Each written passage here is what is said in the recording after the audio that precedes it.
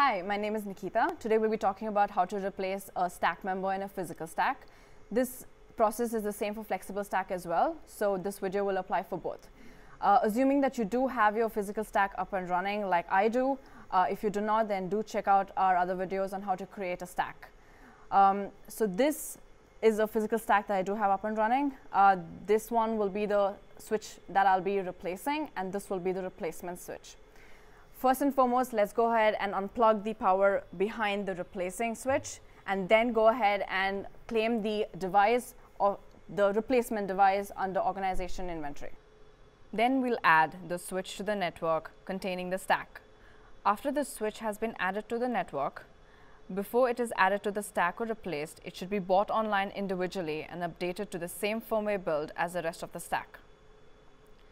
The configured firmware build for the network can be verified in the firmware section on the switch page.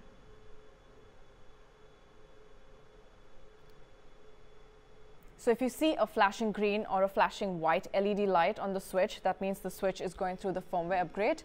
Let's wait for the LED light to turn solid white or solid green, and then we can proceed to the next step.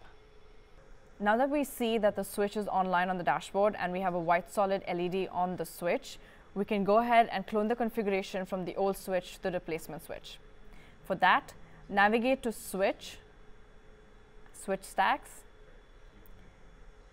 select the existing switch stack, navigate to the Clone and Replace Member tab, select the source switch to be replaced, select the destination switch which will replace the source switch, and say clone switch. Now that's done, we can physically swap the cables used for stacking. Now I'll be physically swapping the stacking cable from the replacing switch to the replacement switch.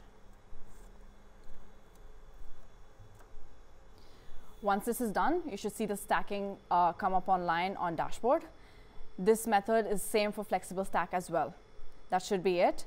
For more information, please refer our documentation.